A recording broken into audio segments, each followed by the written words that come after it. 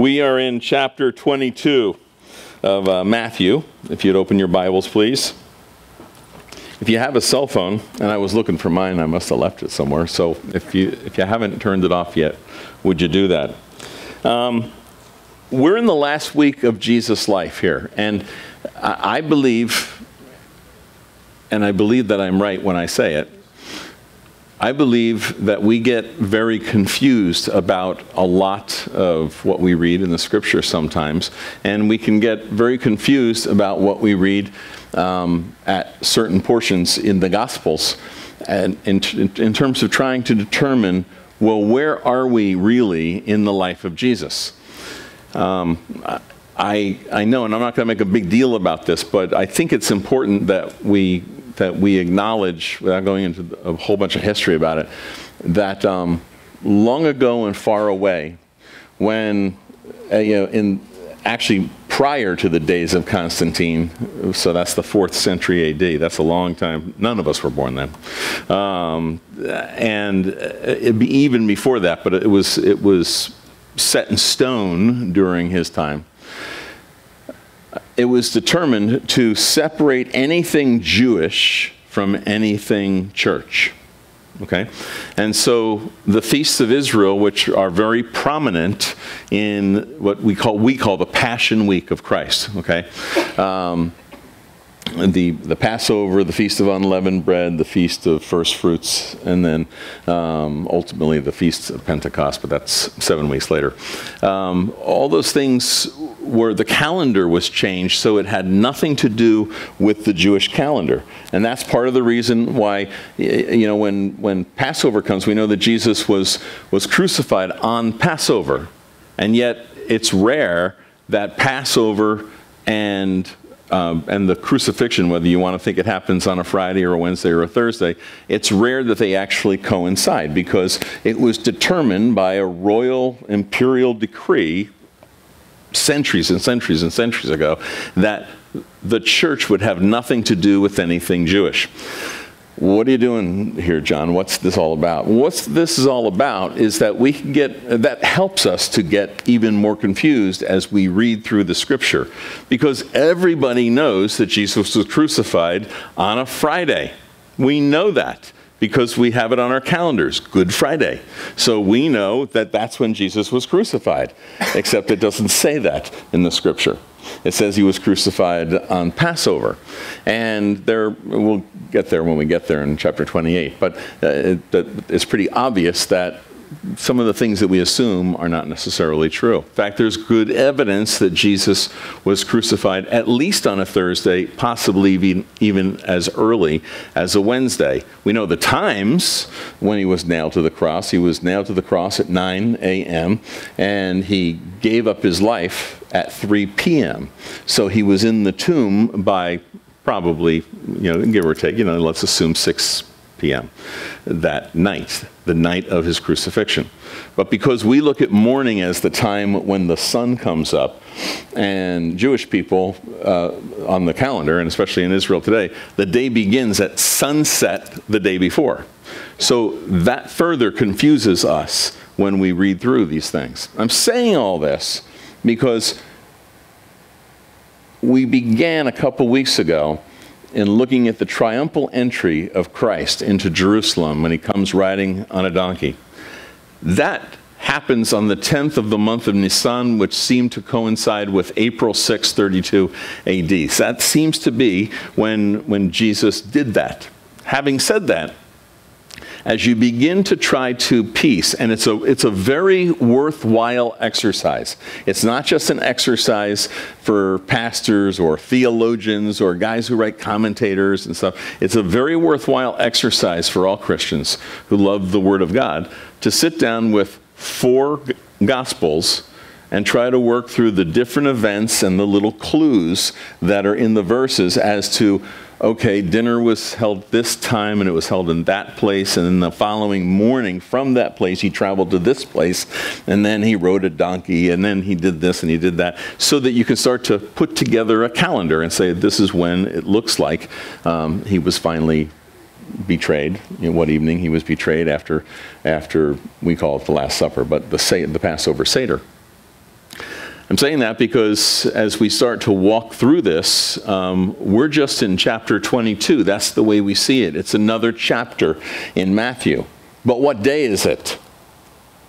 And it's very easy to get lost in that. It's very possible that this day is Monday. That he rode into Jerusalem on Sunday, came back, overturned the tables of the money changers, et cetera, and then this would be Monday. It's also possible this is Tuesday. So it's somewhere between Monday and Tuesday that this is going on. But the great challenge, and that's what's important for us to understand, Jesus is meeting the greatest, as far as human beings are concerned, as far as his opponents were concerned, it was the greatest challenge they'd ever put up to him. They're going to throw their most difficult questions at him. They're going to try and snare him, and they're going to try to get the people or the government or someone to hate him, to cast him off, to kill him, to take care of things. And one of the things that's said, and you can find it in at least a couple of the Gospels, certainly in John you can find it, and I believe you can find it in Luke, you'll find it in Matthew, that they did want to kill him. The Sanhedrin wanted to kill him. But they didn't want to kill him on a feast day. Now, here's the question. Why did they not want to kill him on a feast day? There's two possible answers to that. One is Jerusalem was packed. Okay, at the Passover, Jerusalem would be packed, and the people who loved him would be there, and they would have trouble with the crowds. Okay, so that's one part of the answer to the question. The other part to the answer is that the Roman governors who had responsibilities over these, we'll call them districts or counties, if you will. Okay, they had a responsibility to keep the Roman peace. I've told you before, the Pax Romana. You keep it a peace, a wheat breaker you face. Okay, so so Pilate had that responsibility. The Herods had that responsibility because they were appointees by Rome. They had the responsibility to keep the peace. So the last thing they wanted was a riot on a feast day when all those people would be there. They don't want a riot because now they're not keeping the peace, and now they're in Dutch with Rome. They didn't want to do that. But you can actually, as you start to read through this, and I encourage you to do it on your own, to read through it, and you can see how Jesus is setting it up. Jesus is pushing it toward the feast day, that he would be crucified on Passover, the last thing they wanted to do. And then, because they're not going to kill him, they're going to have the Romans take care of it for them. Okay? So this is all leading up to that. And we're going to see three different groups of players here, besides Jesus and his disciples, the followers and all that. But we're going to see three opponents. And those opponents are the Pharisees, the Sadducees, and the Herodians.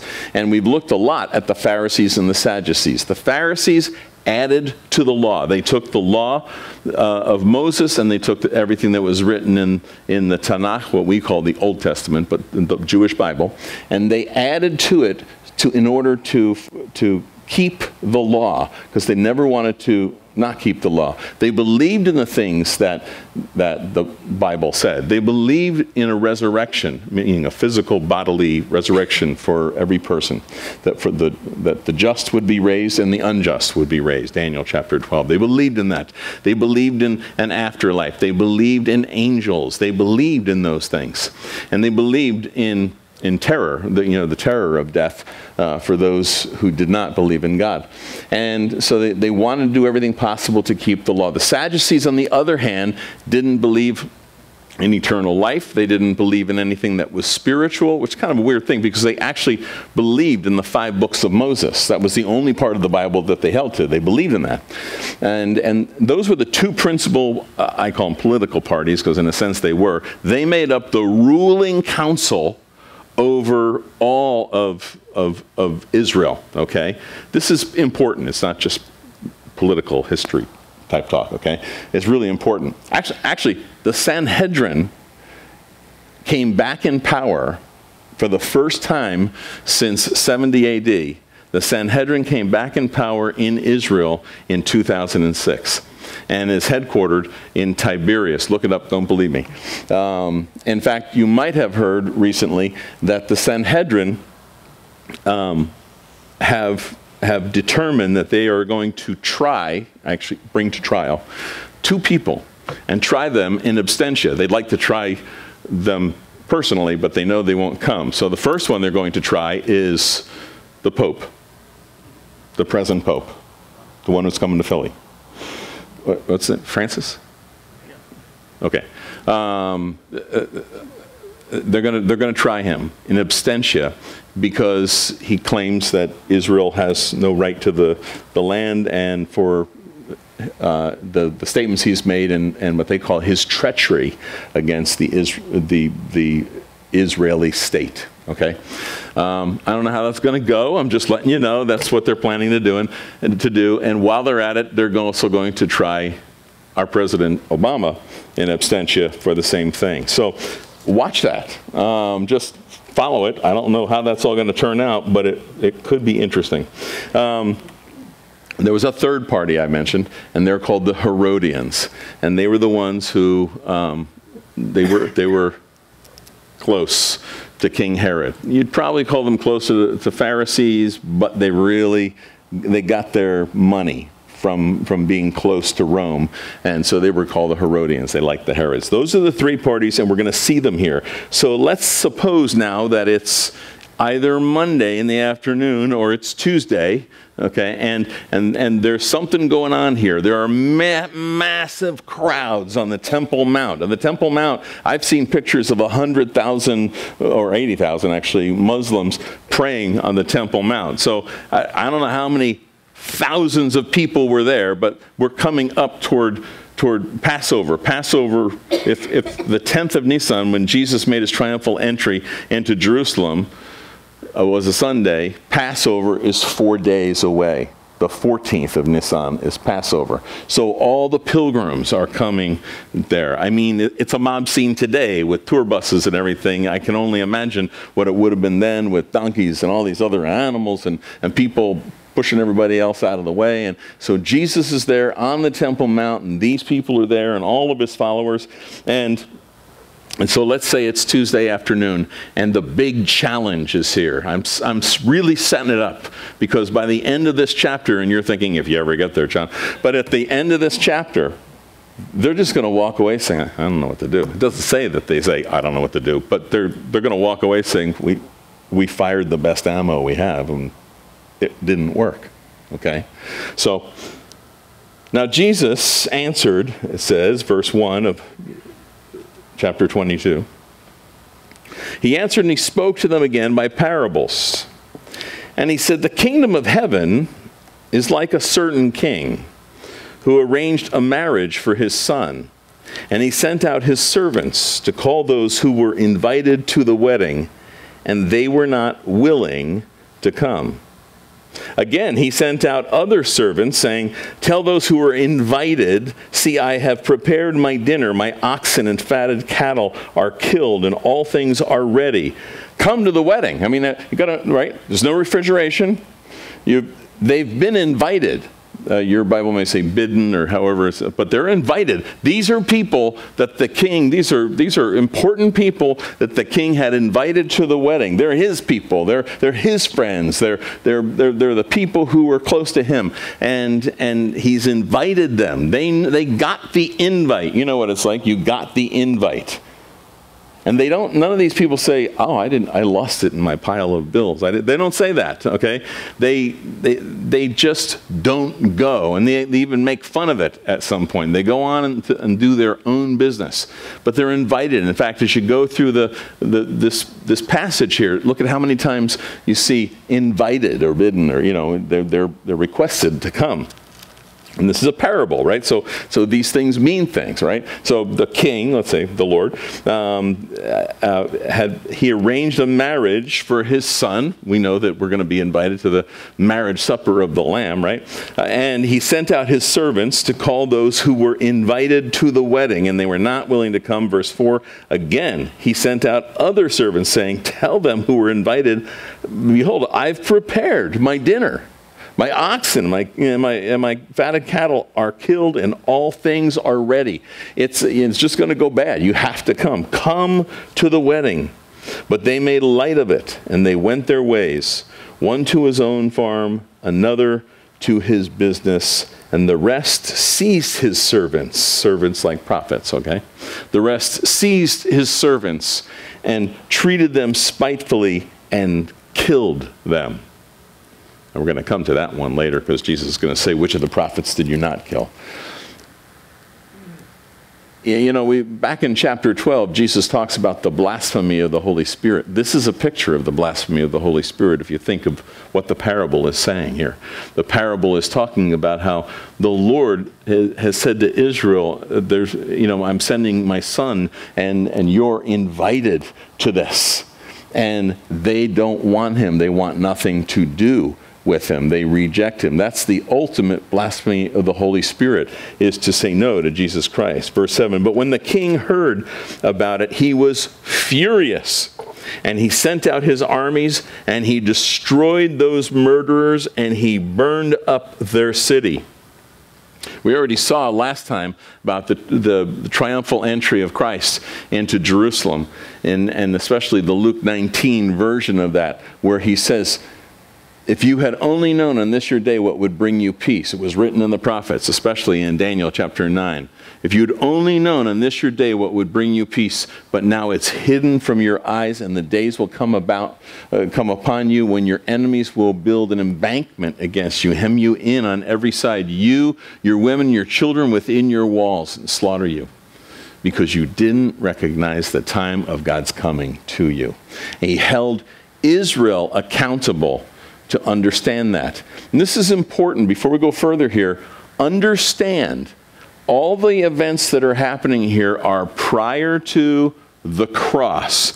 Now, I know some of you well enough to know what your church backgrounds have been, and others I don't. So some of you have come out of church backgrounds that are maybe Baptistic or independent, but basically like a Baptist kind of a church, and others maybe more covenantal, more like Presbyterian or Lutheran and Methodist and things like that. So you may have had some of these things explained to you differently. And a lot of times what we do, there's truth in the Gospels, of course, for us, the Christian. But when we look at it as studiers, Bible studiers, right?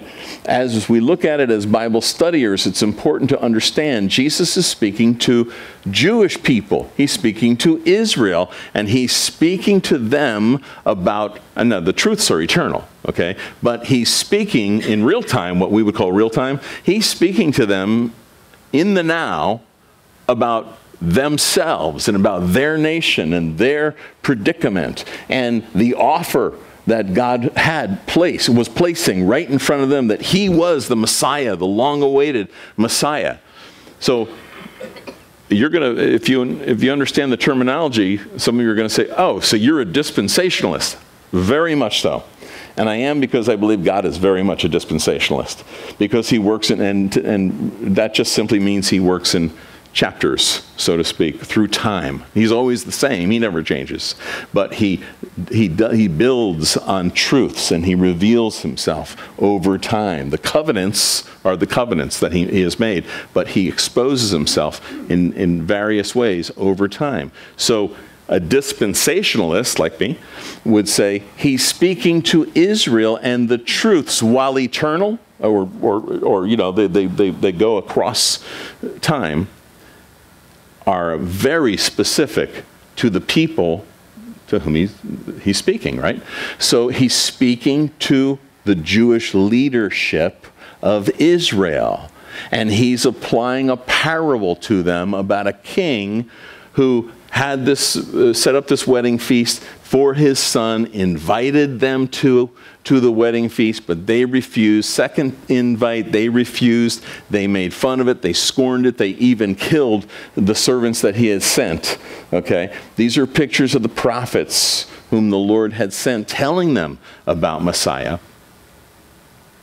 And he says he sent out his armies, last part of verse 7, and destroyed those murderers and burned up their city. It's a picture looking forward of what would happen 38 years after, he's speaking here, in 70 AD when the temple is destroyed, not one stone is left on another, and Jerusalem is burned to the ground.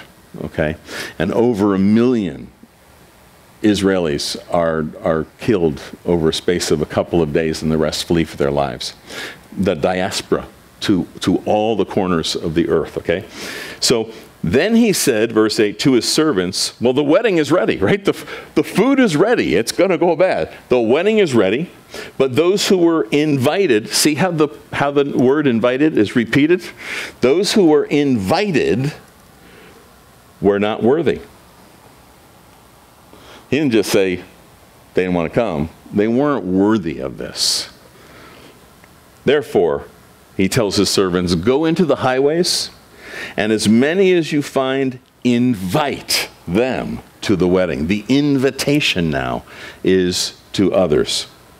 So the servants went out into the highways, and they gathered together all whom they found, both bad and good. They got the poor, they got the middle class, they got the thieves, they got the prostitutes, they got the drunks, they got the tax collectors. Everybody was invited.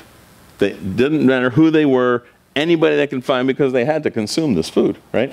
And they sent them out, all whom they found, both bad and good, and the wedding hall was filled with guests.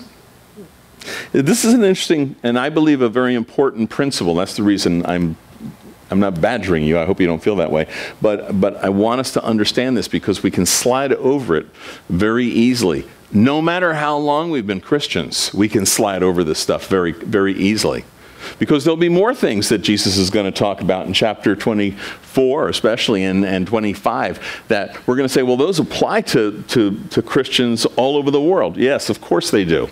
But they are especially relevant and speak especially to Israel or about Israel. So, you know, we read, how many places do we read? You know, to the Jew first and also to the Greek, Paul says it. You know, to the Jew first and also to the Greek. It doesn't make the Jew more important than the Gentile. The point is, God built a nation beginning with Abraham and called it ultimately Abraham, Isaac, Jacob, whose name was changed to Israel. And so a nation was formed from that family called the children from Jacob, the children from Israel, the nation of Israel. He forms a nation beginning with a promise that he makes to Abraham in Genesis chapter 12. It all comes together. This all fits together. And he promises Messiah for the whole world, but that it's to come, the Messiah is to come through Israel, and that Israel has the responsibility to be a light to the whole world. By the way, at some point, he says to us, you're the light of the world. That's our responsibility. You know, and very often we expect people to come to church, but he says, go and tell. So this idea of the Jew first and also to the Gentile, John chapter 1, beginning at verse 11, says that he came to those who were his own. Who are his own? Israel. But his own received him not. But to all who received him, to all who believed upon his name, he gave the right to be called the children of God. And that's who I am, because I believed on his name. I'm not Jewish. I'm a Gentile. Most of you in this room are not Jewish by birth. You're Gentile by birth. But there came a point in your life where you received him as your Lord and Savior, and you believed upon his name, which means that you believed that Jesus Christ is the only one who could pay the price for your sins. The blood that he shed on that cross was sufficient. That's the word. Sufficient to blot out your sins so that God would receive you because of the faith that you had placed in his Son. By grace we're saved through faith. And so we read that in John chapter 1. And later on, of course, that extends further. It goes out from after Israel has rejected Messiah, we see, and at crucifixion. The church begins at Pentecost, Acts chapter 2, but it's a Jewish church. They're Jewish believers. It wasn't all Jewish people who rejected him. There were some, most did, but there were some who were believers. And it grew fast. And then by the time you get to Acts chapter 8, there's a great awakening that happens in Samaria. And Jews hate Samaritans. I mean, like nobody's business they hate Samaritans. And of all people to start to believe and to receive Messiah, Jesus, Samaritans? Oh my word, what's the world coming to? You know, and the Samaritans believe, and the Holy Spirit comes upon them, and the apostles recognize that the Holy Spirit came upon them in the same way the Holy Spirit came on the Samaritans, in the same way he had come upon them when they believed. And so they realized, okay, then the gospel is also for the Samaritans. And later on, by the time we get to Acts chapter 10, Peter in the house of Cornelius, you know, he begins to tell the story of who Jesus is and what had happened, because he was invited there because this man Cornelius, a centurion, a Gentile, a man, a soldier with responsibility over 100 soldiers. He's a godly man, and he wants to know more about this Yeshua. And so he sends for this man. He's heard about Peter, and he comes up, and Peter begins to, first of all, he goes into a Gentile's house. Never was a Jew to go into the house of a Gentile, and certainly not to eat with Gentiles. But he goes in because he's received a vision from God, and he tells this story, and suddenly the Holy Spirit comes upon all those Gentiles who were in that room. It was amazing when the Holy Spirit came upon them at Pentecost, but on the Samaritans, the Holy Spirit falls, and now upon Gentiles, the Romans no less. And Peter is called on the carpet by the other guys. You went into the house and you ate with Gentiles, and he tells them the story. So what I'm going through here is to explain what Jesus is saying in the parable. He invited Israel, but they wouldn't come. He invited them again, and they wouldn't come. In fact, you can go a little further if you want to, and say there's actually two major invitations of the Father to Israel, and they reject him 2 times until finally they look upon him whom they have pierced, Zechariah chapter 12, verse 10. And they mourn for him as one mourns for an only son. They recognize they crucified their own Messiah. So I hope you don't mind me going through that, but it's important that we understand this in a dispensational way. So those servants, verse 10, they went out and into the highways. They gathered together all whom they found, both bad and good. And the wedding hall was filled with guests. But the king came in to see the guests. When the king came in to see the guests, he saw a man there who did not have on a wedding garment. This was an ancient Eastern custom. It's kind of hard to find something in our culture to parallel this to today. But the idea was you received, when you came into an affair like that, whether it's a wedding banquet or some other major banquet, everybody received a garment. It kind of made everybody equal, in a sense, at the party. But there was someone there who had been invited in but wasn't wearing a wedding garment. So he said to him, "Friend, how did you come in here without a wedding garment?" And the man was speechless. Then the king said to the servants, "Bind him hand and foot, and take him away, and cast him into outer darkness, and there will be weeping and gnashing of teeth. For many are called, but few are chosen." There's a lot of prophetic overtone in all of this.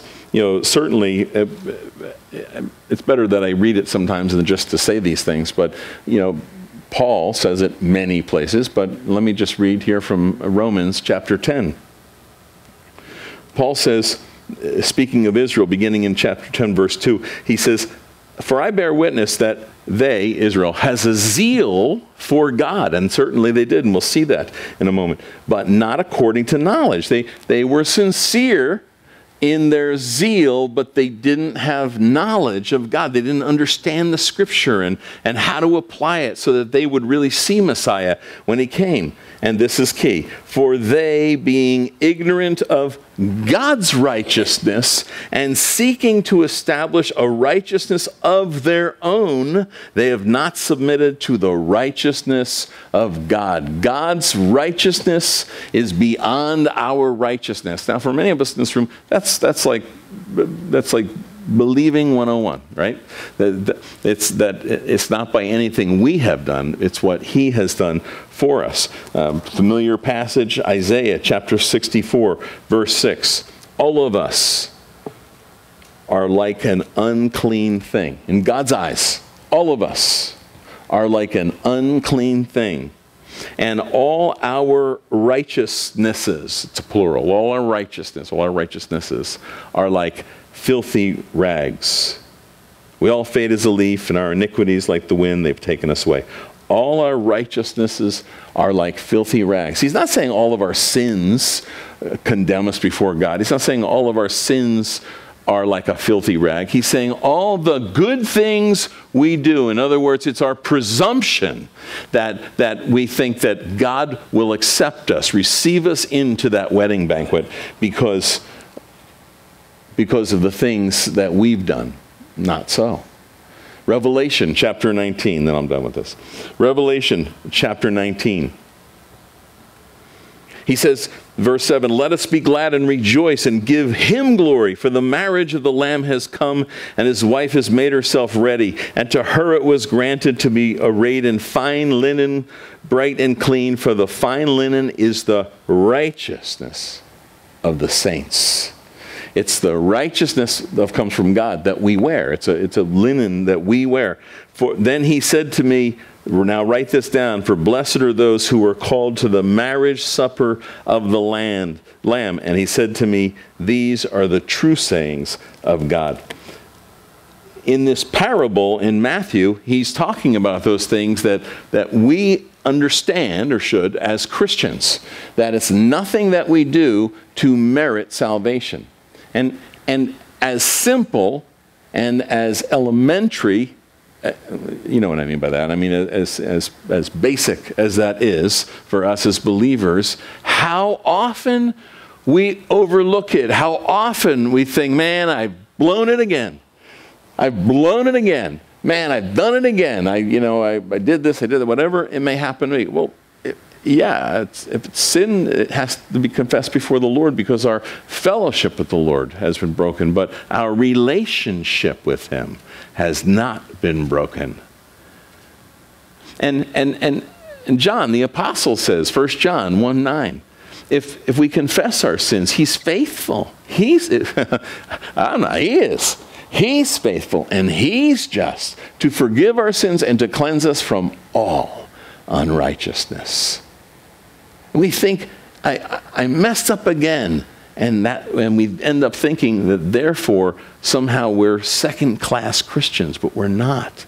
Because every single one of us in this room has been bought with the same blood.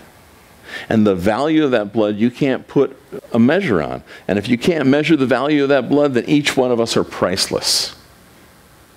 Even me. You know, that's amazing to me. So I like this. This is a parable that I think says so much. Many are called, but few are chosen.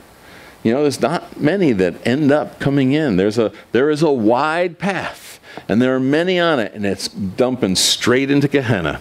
It's dumping straight into the fires of hell, into the lake of fire. Ultimately, it's a broad way.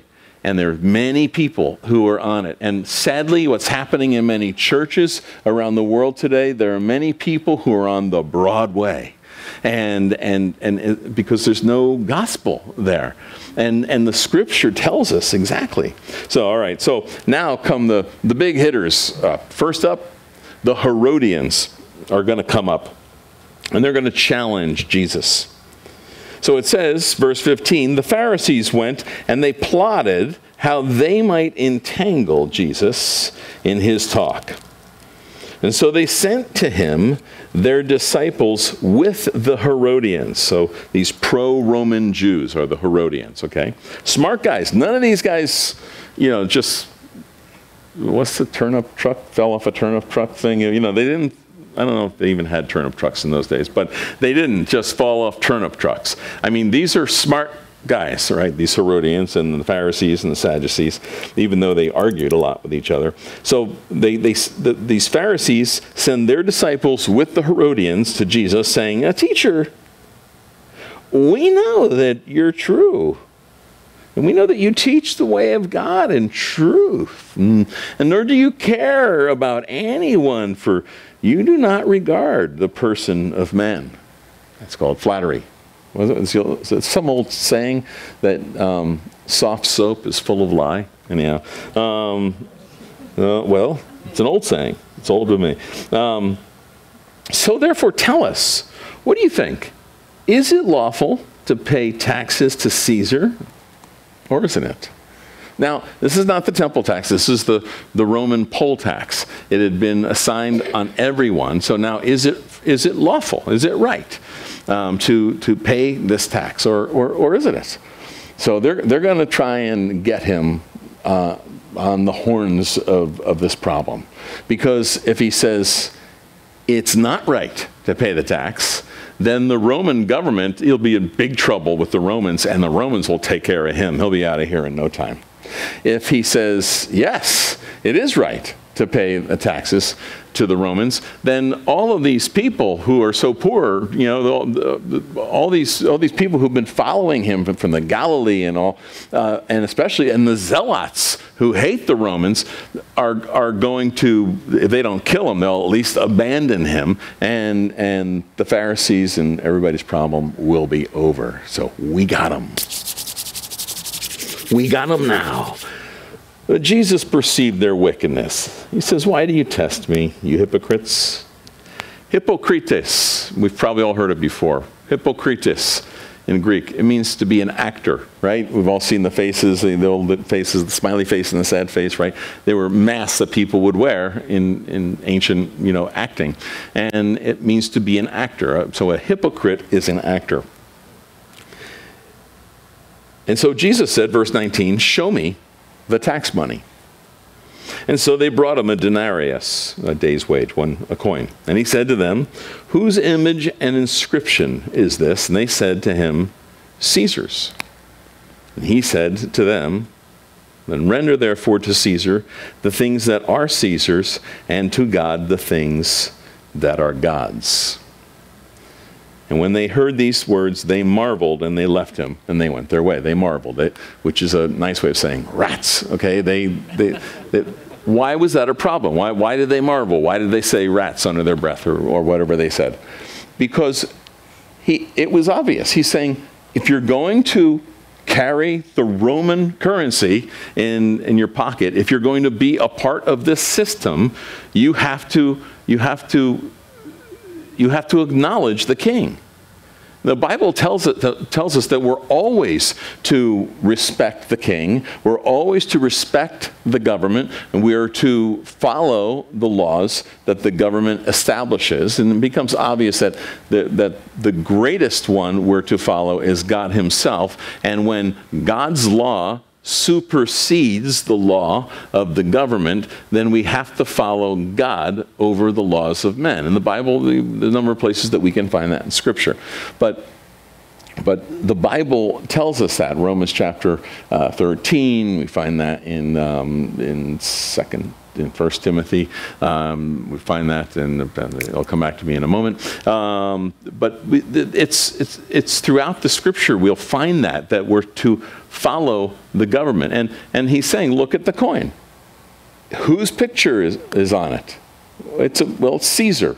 Or we would say it's Jefferson, or it's Washington, or it's Franklin. I don't know if anybody's got any Franklins here, but if you do, just leave them up here later. But render to Caesar those things that are Caesar's. It's got his picture on it. Give it to him. But render to God those things which are God's. Well, what things are God's? We are. And we've heard it so much before. again, we become so familiar with it, we allow it to slide by. But we're made in the image and likeness of God. I think my greatest problem is that I see myself in my image before I see myself in God's image a lot of times. But we were created in the image and likeness of God. I mean, certainly you can look at it in terms of the creation story, right? And because there are a lot of things that are described for us in 6 days of creation, but there really are only 3 types of living beings or living things that are created in those 6 days of creation. 3 categories of things. There are those things which have body, okay? Plants, trees, etc., okay? They have body to them. They don't have soul. They don't have spirit. I know some people think that if you speak to your plants and things like, maybe you do, I'm not mocking, that's fine. Sing away, talk away. But their body, that's the idea, their body. The next category of things that are created, and it's a big category, but it's the things that have body, but they also have life in them, or soul. In the Hebrew word is nephesh, and it means to have some ability, if we put it in computer terms, we'd say software, okay, that determines what the hardware is going to do. And we look at animals, and we don't think of them as having free will. We think of them as having instincts, and you can debate some of that stuff, I realize, especially if I talk about your cat or if I talk about your dog, you'll tell me that they do certain things on their own. And I know there's interesting things that animals will do. But basically, we're talking about living things that have a body, obviously, and they have a software that drives them, okay, that determines how things work and how they move and how they, we'll call it, make decisions. But of all of the 3 categories, there's only one being that falls in the 3rd category. And that being is man, or if you prefer, mankind or humankind, or, okay. But when God created man in his image, Genesis 1 verse 26, it begins there. God said, let us now create man in our image. He's speaking among himself. The Father, the Son, and the Holy Spirit are speaking together in God's triune nature. And together, they determine to create man in the image and in the likeness of God. Does that mean that God is 6'2" and overweight? No, I don't think so. I don't think Michelangelo got it right. That's just the idea. First of all, there's a triunity, right? There's the ability to think. There's ability to decide. There's ability to judge. There's ability to know right from wrong. There's ability to do so many things, and ultimately that's the responsibility that he gives to Adam and to Eve, is dominion. He doesn't give dominion over the earth to the cattle or to the chickens or to the fishes or to certainly not to the ticks, even though they seem to be everywhere. He doesn't give dominion over the world to any of them, but only to the ones he created in his own image and likeness. He gives dominion over them. And there's more we could explore here, but we're created in his image. And that image, the image of God in man, was marred deeply at the fall. We still bear his image, but the image of God in man was marred deeply when the fall occurred. When man decided, I know it began with Eve, but Adam then followed her. He takes the fruit and he eats it too. The two of them experience the fall, and it was a great fall. It was a crash type fall. It was a fall unlike anything we can imagine, because we see the fall from this side. We don't see it from their side. They were clothed in light. They walked with God in the cool of the day. They probably the closest idea we have to what they might have looked like is Jesus at the Transfiguration. Brighter than the sun in light. And They ate the fruit, and suddenly they were exposed. It says they were naked. The idea is that they were, the word naked in Hebrew comes from the word to be ashamed. Okay, they were shame. Everything about them was now known and obvious to everybody else. And so they still bore the image of God, but it was now greatly, deeply, and irreparably marred unless one would save them. That's the idea. And so Jesus is saying, so give to Caesar what is Caesar. His image is on the coin. He owns it. Give it back to him if he wants it. You live under this system, and it still applies to us today. Most people, when they quote this verse today, are talking about how, it's April 15th, so render to Caesar, right? That's usually where we leave it. But it's not, so don't get excited. But we're also to render to God what is God's. In other words, we don't own ourselves. And that is my greatest stumbling block. That's each one of our greatest stumbling blocks, is that we act like we do own ourselves. But if we know Jesus Christ as our Savior, what has happened here is that, okay, he paid the price for my sin. I've received this salvation by grace. I'm saved by grace through faith. The blood that he shed for me has blotted out the stain of sin in me. And I'm redeemed, I'm purchased back as his own. And my identity, though my license says John Hessler and this is my address, I have dual citizenship now. Right? Paul says in Philippians chapter 3 that our citizenship is in heaven, and we eagerly await a Savior from there, the Lord Jesus Christ, who will transform, keyword, these lowly bodies so that they will appear to be as like, in other words, not appear to be, but they will be like his heavenly body. We see the same thing in 1 John chapter 3, that now it doesn't appear what we shall be, but when we see him, we will see him as he is. We will have to be like him in order to see him as he is. The fullness of the image of God in man will be restored, and I suspect a whole lot more than that. So he says, so render to Caesar what's Caesar, and to God's what is God. And they walked away. They marveled at this. The same day, the Sadducees, this is second hitter. Strike one just happened. Second hitter comes up. Same day, the Sadducees. And watch these verses carefully, or these words carefully. The Sadducees, underline it, they say there is no resurrection. Right? I told you that, but that was based on the Bible. The Sadducees, who say there is no resurrection, they came to Jesus and they asked him, saying, Teacher, Moses said... Now, they believed in the Torah, and so Moses wrote the Torah, the first 5 books of the Tanakh. So they're quoting the one they believe, right? Moses said that if a man dies having no children, that his brother shall marry his wife and raise up offspring for his brother. I know that's kind of weird. We've talked about some of this before, but very quickly, it's called the Levirate, Levirate. The Levirate law has nothing to do with Leviticus. Levirate, it comes from Latin. But all it meant, and you can find references to it in Genesis 38, Deuteronomy 25, the whole story of Ruth and Boaz, where a man dies, and his brother has the responsibility to take his deceased brother's wife as his own if she has not already borne a son, and to take her as his own in order to bear up seed. The whole point was to keep the name and to keep land in the family.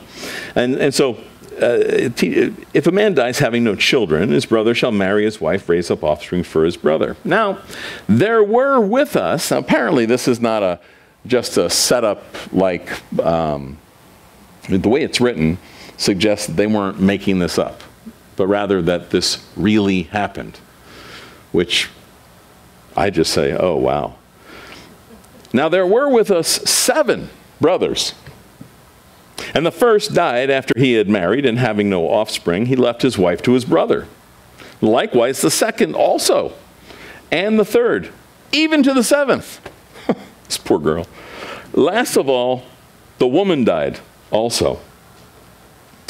Therefore, in the resurrection, whoa. Look at verse 23.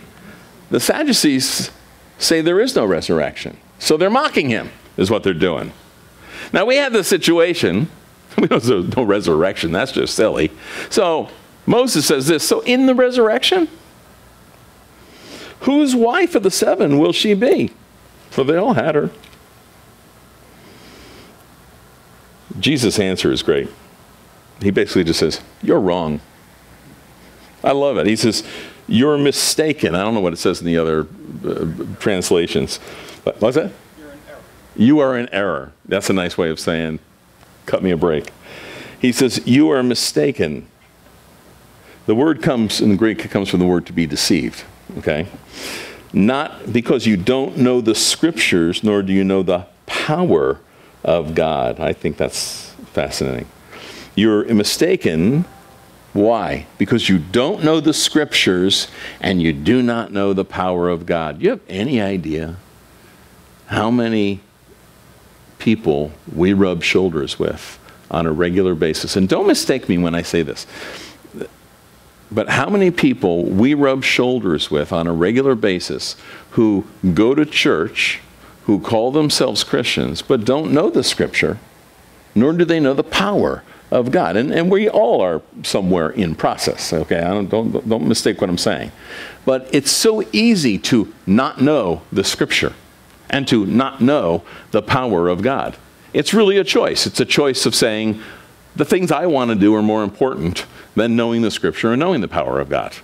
But to know the scripture and to know the power of God is also a choice. And if we're no longer our own because we've been bought with the price of his blood, then he's the one who's to set those priorities in our lives. He says, so you're mistaken, you're wrong, you're deceived, you're in error because you don't know the scriptures and you don't know the power of God. It just is so true today. He goes on, verse 30. For in the resurrection, they neither marry nor are they given in marriage. Now, this might be a surprise to some people, okay? But he's saying, in the resurrection, when we have new bodies, is the idea. Because we're not going to be resurrected in these old bodies. We're going to be resurrected in bodies like his. So in the resurrection, when we get the upgrade, all right? In the resurrection, he says, they neither marry, there's not going to be any weddings in the resurrection among those who've been resurrected, okay? Nor are they given in marriage, but they are like angels of God in heaven. Now, before we go, by the way, do you see, if you understand the Sadducees, right? They don't believe in eternal life. They don't believe in the resurrection. They don't believe in angels. So they don't believe in the resurrection. They've said, now in the resurrection, what's going to happen? It's mockery. And he's not mocking them back. He's just letting them know that they don't know the scripture, they don't know the power of God, and that in the resurrection, he's talking about the kingdom era, okay, the kingdom period, 1,000 years, where we are going to be raised incorruptible. There will be people who have come in from the tribulation who have bodies like our own, and they will last longer than these present bodies do, but they're still the same bodies that they were born with. But we will have new bodies because we knew Christ before all this took place. So among us who have these resurrected bodies, or the new bodies, we're not going to be giving in marriage. There's no marrying that's going to be going on. He says, but they are like the angels of God in heaven. So he's kind of, I don't want to say sticking it to them, but he's just reminding them that because they don't know the scripture and they don't know the power of God, they also overlook the fact that they can't compare to anything because they ignore that there are angels. But instead, the people, the resurrected ones, are like the angels. And some people will say, you know, I don't want to get into that. But that angels don't procreate, and that's true. Angels do not procreate. And some people say, well, how did that Genesis 6 thing happen? That's a different issue. But they don't procreate. It's true. And actually, whenever you read of angels, you always read of them with a masculine pronoun. That doesn't mean angels are men, because they're not. But they have a masculine pronoun. There's only so much I can explain about that one. But they're like the angels of God in heaven. And what do the angels of God do? When we see the angels of God described in Isaiah 6, or we see the angels in Revelation 4, and in other places in Revelation, they're constantly worshiping the Lord. Holy, holy, holy is the Lord God Almighty. Lord God Almighty. The whole earth is filled with His glory. And then day after day, they continue to sing this. Some people say, that sounds almost like it's going to be kind of boring up there. I don't think that it is. Let me just read you a quick little passage. Revelation 22. And He showed me a pure river of water of life, clear as crystal, proceeding from the throne of God and from the Lamb. And in the middle of its street, and on either side of the river, was the tree of life, which bore 12 fruits, each tree yielding its fruit every month. The leaves of the tree were for the healing of the nations. And there shall be no more curse, but the throne of God and of the Lamb shall be in it, and His servants shall see Him, and they shall see His face, and His name shall be on their foreheads. And there shall be no night there, no need, and they need no lamp nor light of the sun, for the Lord God gives them light, and they shall reign forever and forever. He said to me, these words are faithful, they're true. The Lord God of the holy prophets sent His angel to show His servants the things which must shortly or quickly take place. And the Lord says, behold, I am coming quickly. Blessed is he who keeps the words of the prophecy of this book. And John says, I saw these things. I saw all this when I was there. Heaven, sometimes people think, and we can fall into the trap of thinking, I don't know what I'll do there, because it's like, will I get bored? I mean, there's not going to be any ESPN. There's no Fox News to see what's wrong with the world. There's not, no, it's entirely different. We will be captivated by Him, but we will also have such an upgrade beyond our imagination that we will rule and reign with Him, and we'll see more of that as we get into chapter 25 of Matthew. He says they're like the angels in heaven. There's no marrying that's going on there. But, and he throws this in, verse 31, and this is key. But concerning the resurrection of the dead, which you don't believe in, is kind of in parentheses, but you can't see it there. Speaking to Sadducees, concerning the resurrection of the dead, have you not read what was spoken to you, Sadducees, by God, saying, remember, they only believed in the first 5 books of the Bible. So he quotes from there. He quotes from Exodus, where God is speaking to Moses. Moses says, who are you? Who should I tell the people that you are? Have you not read what was spoken to you, Sadducees, by God, saying, I am the God of Abraham, the God of Isaac, and the God of Jacob? Notice the verb, I am. When he's speaking to Moses, the minimum, it's 400 years after Jacob died. So he's not saying, I was the God of Abraham, I was the God of Isaac, I was the God of Jacob. He's saying, I am the God of Abraham, the God of Isaac, the God of Jacob. Jesus says, God is not the God of the dead. He's the God of the living. That means we live forever. He's our God forever. And we will be with Him forever. And we will worship Him forever. And we will rule and reign with Him forever. He's forever God. And I don't comprehend forever. You're feeling like you just keep saying it, forever. But I know that because it's eternal. And we can, if you like math, and you can do that little squiggly and say that's infinity, good for you. But what is infinity? What is eternal? We cannot comprehend eternal because our lives are finite. As far as we think something goes, we always think, well, what's on the other side of what I can't see? Or what's on the other side of what I don't understand? That's because I don't understand. Because, and I suspect, because of the fall, that's been shunted off from our understanding. We don't get that now. We don't get it in our minds.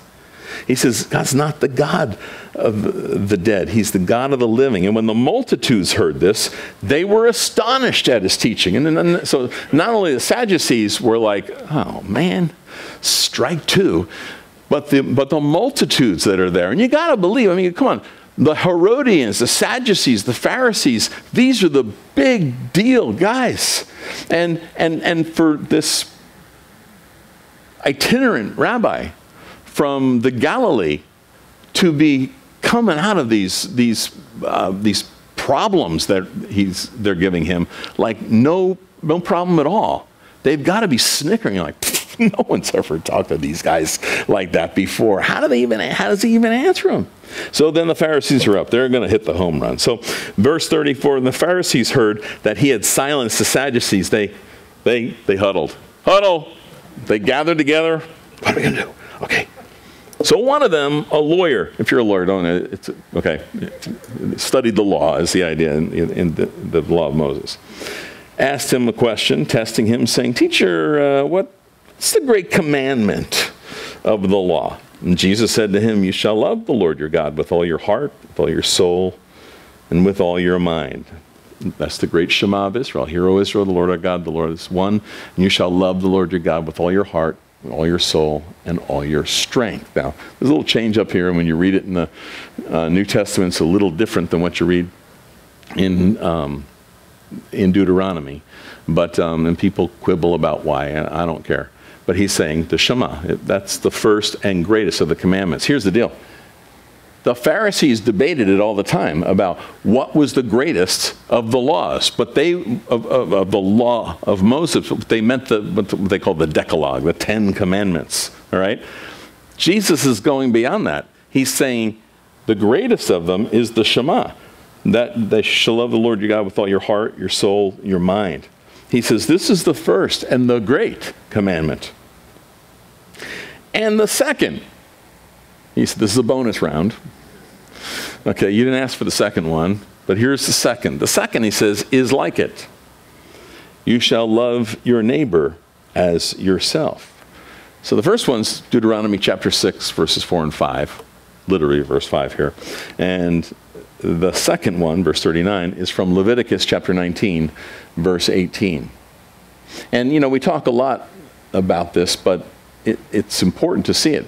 The horizontal relationship that we have with each other has to be based first on the vertical relationship. The vertical relationship with God enables us to have the right horizontal relationships.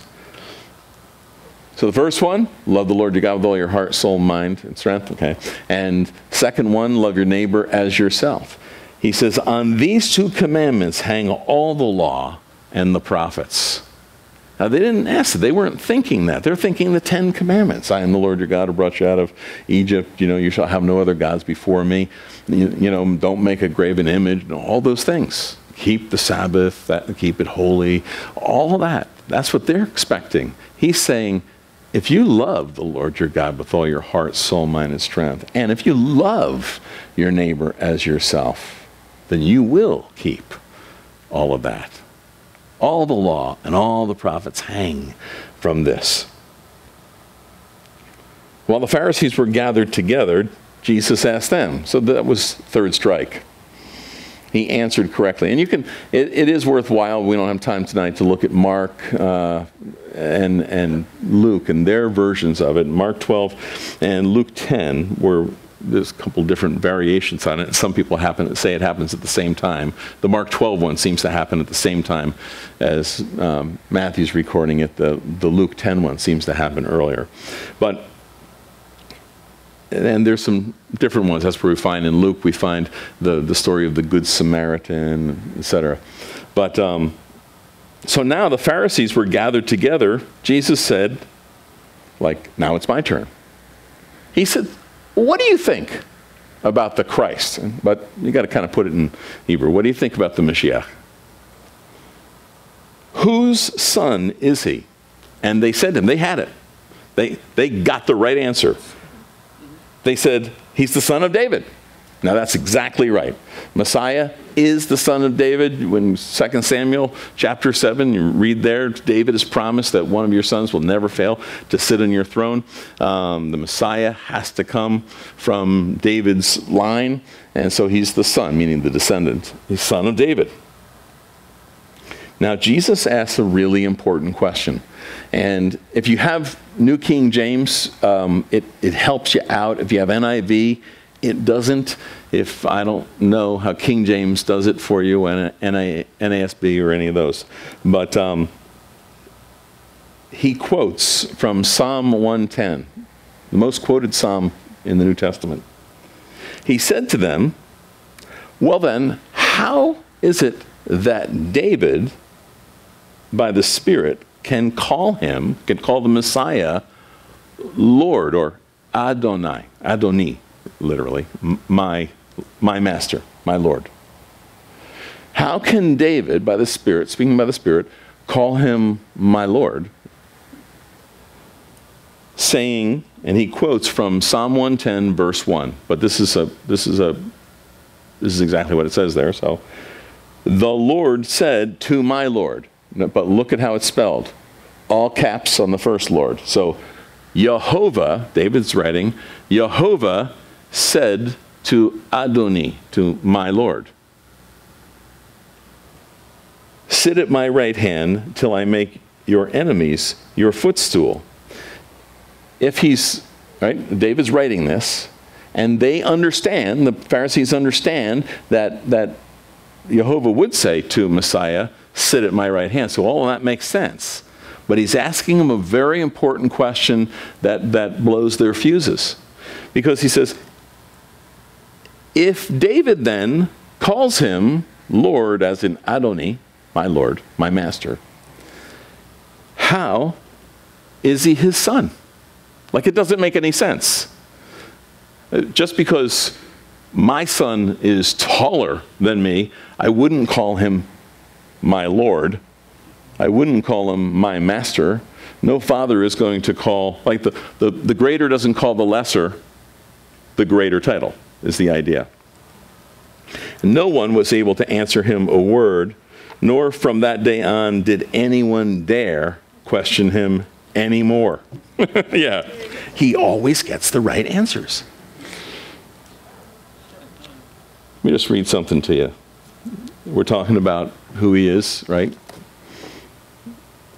Psalm 110, the Lord said to my Lord, Yehovah said to Adoni, sit at my right hand till I make your enemies your footstool. Yehovah shall send the rod of your strength out of Zion, rule in the midst of your enemies. I mean, he goes on and he talks about all this that we don't have time to go into, but let me read this to you from Psalm 8, and how the Spirit of God connects something that David will write in Psalm 8 to something that Paul, or whoever you think writes Hebrews, will write later on, speaking of Christ. Psalm 8, verse 1, O Yehovah, our Adonai, O Lord, our Master, O Lord, O Yehovah, our Lord, if you want to put it that way. How excellent is your name in all the earth, who have set your glory above the heavens. Out of the mouth of babes and nursing infants you've ordained praise, because of your enemies, that you may silence the enemy and the avenger. When I consider your heavens, the work of your fingers, the moon and the stars which you've ordained, what is man that you're mindful of him, and the Son of Man that you visit him? For you have made him a little lower than the angels, and you've crowned him with glory and honor, and you've made him to have dominion over the works of your hands. You have put all things under his feet, all sheep and oxen, even the beasts of the field, the birds of the air, the fish of the sea, that pass through the paths of the seas. O Jehovah, our Adonai, how excellent is your name in all the earth. And ending with Hebrews chapter 2.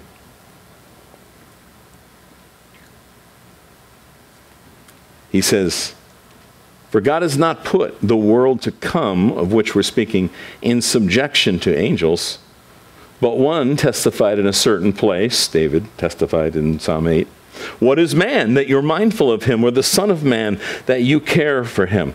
You have made him, Christ, a little lower than the angels. You have crowned him, Christ, with glory and honor, and you have set him, Christ, over the works of your hands, and you have put all things in subjection under his feet.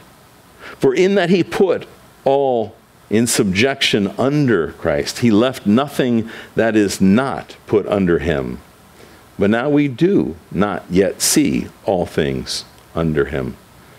But we see Jesus, who was made a little lower than the angels for the suffering of death, crowned with glory and honor, so that he, by the grace of God, might taste death for everyone. It was fitting for him, for whom all things and by whom are all things, in bringing many sons to glory, to make the captain of their salvation perfect through sufferings. For both he who sanctifies and those who are being sanctified are all of one, for which reason he is not ashamed to call them brethren, saying, I will declare your name to my brethren. In the midst of the assembly, I will sing praise to you. And again, I will put my trust in him. What God has done for us, we hardly, I know I say this a lot, we've hardly begun to scratch the surface in understanding. But as you start to compare Scripture with Scripture and to start to say, okay, Lord, reveal your Scripture to me and reveal your power to me, not for my sake, but for your glory, so that I can know you better and understand better what is ahead. And to understand that you did taste death for me. That I was crucified with Christ. Nevertheless, I'm still alive. I live. Yet not I, but Christ lives in me. In the life that I now live in this body, I live by faith in the Son of God who loved me and who died for me. And that's what we're being set up for here as we go through these last chapters of Matthew. And here he is on Tuesday. They've just struck out. He asked them a question, and they couldn't answer that. And now he's going to turn on the Pharisees. Yes, it's another chapter in 23, but it's not another day. And he's going to tell the crowds, watch out for these brood of vipers. And then he's going to cast 7 woes upon the Pharisees. The presumptuousness of their legalism and their religiosity. It's very heavy stuff, and yet I tell you, I find it fascinating that when you look at the church in Acts, you see priests who come to Christ, and you see Pharisees who come to Christ. I can't say there are no Sadducees who come to Christ, but there's none recorded. Very interesting, because they knew the Scripture well enough, at least the Pharisees, that when it all came down, they realized something has happened in our midst, and it's God, and he has done this. And we can say the same thing, because we live in a dark day, and it's getting darker by the day. But something great has happened in our midst thousands of years ago and is beginning to unfold again in front of us. Jesus is coming back, and he's coming back for us. Let's stand. Lord, we thank you for your word and these things, Lord, that you show us, Lord, in these chapters. Marvelous things, Lord, and it's amazing to see your wisdom in the way that you take on these people who think they're so smart and so wise. The wisdom of man is nothing to you, Lord. Lord, how we long for your righteousness in this world. Forgive us, Lord, we leave it to politicians a lot, and we blame others. We don't know what to do sometimes until I guess we get to the wall. We see these things that are happening in our nation right now, especially, Lord, this whole thing with the selling of body parts of aborted children, Lord. I can't comprehend what that must do to you. But thank you, Lord, that they behold your face. Lord, bring an end to it, we ask. Bring an end to it. Bring an end to it, Lord. And may your righteousness be revealed in our land once again. May your righteousness be longed for in the churches, Lord. May your word be understood by the Christians and sought after by believers, Lord. And may the power of God be longed for, to be experienced, Lord, not for our sake, but for your glory's sake, Lord. In the churches and in this nation, Lord, do what you must do, Lord. And if it looks to us like there's a judgment that's coming on this world very soon, show us, Lord, how to live in light of that. Lord, we thank you for your word. We thank you for the security that we have in Jesus Christ, Lord. If there's anyone here tonight who has never placed their faith in you, Lord, may they make the decision tonight to place their faith in Jesus Christ, the only one who could pay the price for their sins, and not to put it off any longer, Lord, because things are moving so quickly. And they don't know that they have tomorrow. None of us does. Lord, thank you. How excellent is your name in all the earth, Lord. How excellent are you, Lord. We thank you. We thank you, Lord, for all that you've done for us, our great salvation, Lord. As we go, Lord, we ask that you'd fill us with your Spirit, that you would bless our fellowship with one another. And until we come back to worship again, Lord, keep us safe. We look for your return soon, Lord, in Jesus' name. Amen. Thanks all.